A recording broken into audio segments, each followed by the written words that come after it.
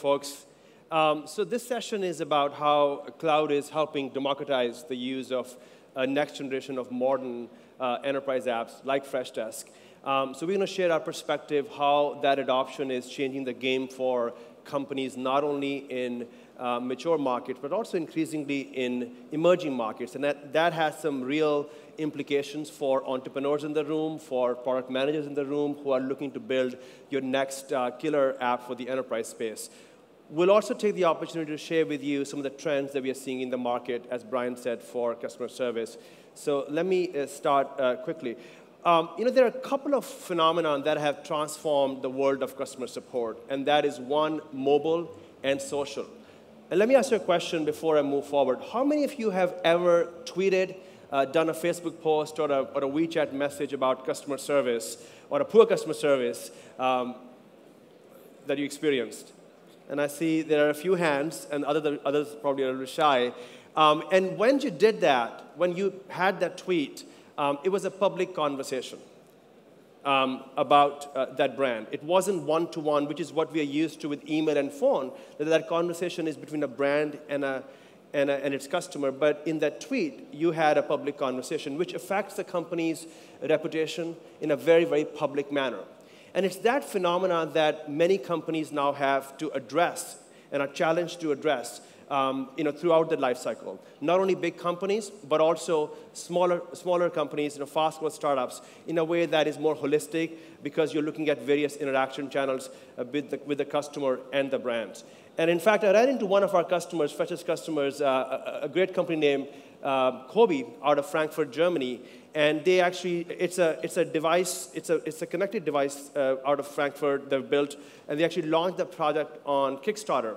And they raised $400,000, and the founder, I don't know if Andreas is in the room, was telling me that when they launched the project on Kickstarter, they were actually getting queries about the device from their supporters, backers, but also customers who wanted to make first orders for this device. So here's an example, and they look to use Freshdesk to manage that interaction.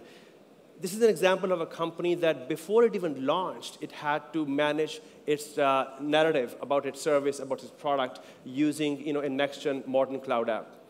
And finally, let me say this, the users of this software, many of you who, if you're a customer support rep or a salesperson, you're spending a good part of your day working on this software. This is a new generation of users that have come on into the workforce. Many of them are digital natives. They are often millennials. And they're used to working on consumer-out experiences. And as you know, a lot of the software still hasn't, is not in that form factor. So the usability becomes a key factor as well. So with that, with the confluence of all these factors, Freshdesk has taken it upon itself to have a very democratizing mission about solving the customer support software challenge. So we are serving companies, not just the big enterprises, but also a lot of SMBs around the world, as well as some fast growth startups. There are two products. One is Freshdesk, which is meant for external customer support to help you manage customer support with your end customers, and Freshservice, which is meant for internal support, IT support, but often is also used in an employee desk scenario. There are many folks here from around the world. There are dozens of countries represented, and I wanted to just take a minute to share with you our journey. I think for those of you who are global entrepreneurs, this will resonate with you. So we were founded about 5 years ago, and not in the Valley, not in Western Europe, but out of Chennai, India. And the company has been a global phenomenon over the last 5 years. So if you have a good thought, an idea that you want to popularize, and you want to solve a business need, thanks to cloud and online acquisition today, now you can build a business that can be pretty special. So we've been very lucky to have a passionate team that has now grown to more than 500 employees worldwide. Obviously, San Francisco is our headquarters. We have a large team in India, Chennai, offices in London. We have some team members here from our London office, and just opened an office in Sydney as well.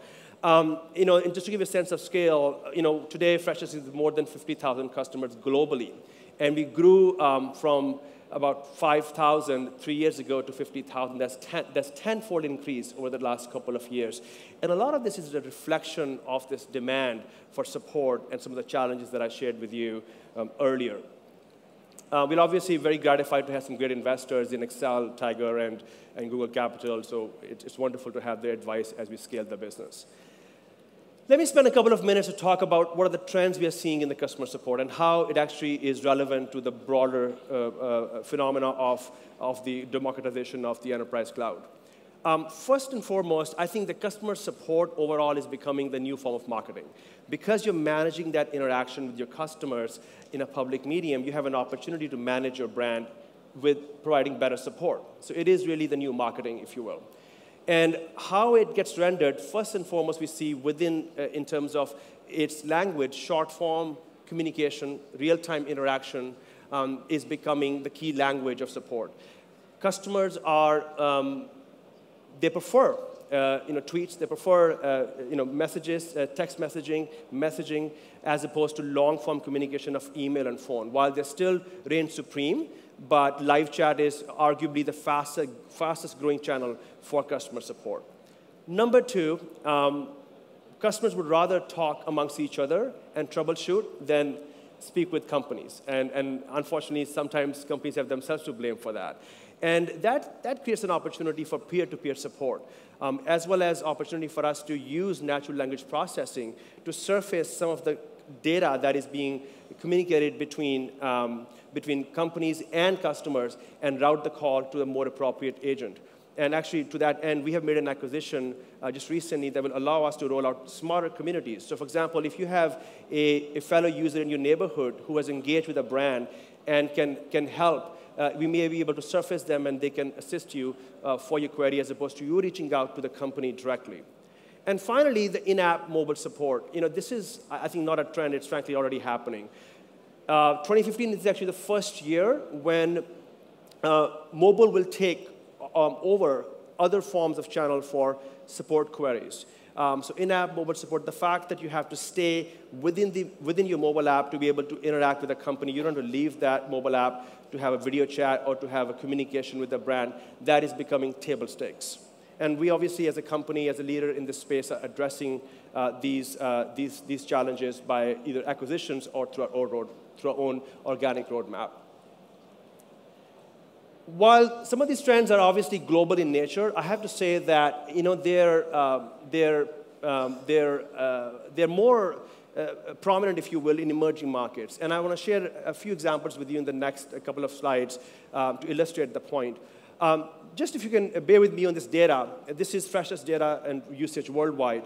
Most of our businesses in developed markets in North America and Western Europe, roughly 3/4 of users who use Freshdesk are in North America and Western Europe. Only 17% are in emerging markets. However, those 17% of users of Freshdesk in emerging markets, countries like India, China, Brazil, are responsible for 1/3 of the conversations between companies and their end customers, which means that these are often companies that are in consumer businesses. They're often mobile companies, and there is a very strong dynamic of interaction and a sort of density of conversations in those consumer-driven economies.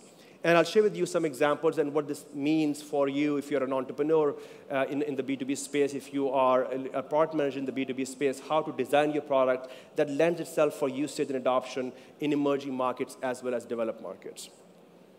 So a couple of examples from Brazil, which is one of the markets that we do very well. Let me start with Grupo Boticário. It's a cosmetics brand. They operate 3,400 franchises actually in Brazil through the length and breadth of the country. By the way, I read a very interesting stat, some of you may find this interesting, that Brazil is the world's second biggest cosmetics market after Japan. While they're only 3% of the world's population, they use 13% of the world's deodorants. And I thought it was fascinating. And we obviously are playing our role in helping this company be successful. They were managing their support using Microsoft Outlook, which wouldn't work. So we have come in and we've helped them manage the support in a more centralized manner, and chat is an emerging channel for them, a key form of communication. Again, a very short form factor of communication, given the fact they have a pretty large user base across Brazil. Pay11, it's a mobile payments company, sort of Square of Brazil. Actually, it's done pretty well. Also have launched products in UK and other markets. And rolled out the mobile in-app support. So the mobile payment app that merchants use to process payments using Pay11, now they can provide service through that, within that app. Just within 1 quarter of launching that mobile in-app, that app is processing 6% of their customer conversations. We have a pretty significant base in India. Obviously, it's our founding location as a company as well. GoIbibo is a travel leader in the Indian market. Between mobile and social and community forum, GoIbibo's customers are engaging with the company, and that's roughly 1/4 of the conversation. Again, very short form, very live, very interactive media of communication as opposed to email and phone, and that just gives you a pretty good sense of how that kind of a new class of companies engaging with its customers. Book My Show is the #1 movie app of India. And when folks go out to watch a Bollywood flick, this is the app they engage with to figure out where to go and where the venue for the movies is. And chat is a key channel that consumer class engages on with Book My Show. Finally, I'm going to end with a Chinese example, and this is a company that actually is a leader in the designer eyewear in China. They actually operate 30 different brands, and therefore they have 30 different support portals. Chat is near their peak volume for phone as well. And the team is distributed across Shanghai and Philippines and Germany, but all is managed through the Freshdesk platform. So, as we wrap up, what we see here is that there are some real implications if you're looking to build a global business in SaaS, in a space like customer support where we have. If you want to build this global base, and especially if you want to tap into this incredible dynamism of emerging markets, inside sales model is one approach that we have adopted, and we've been successful with that.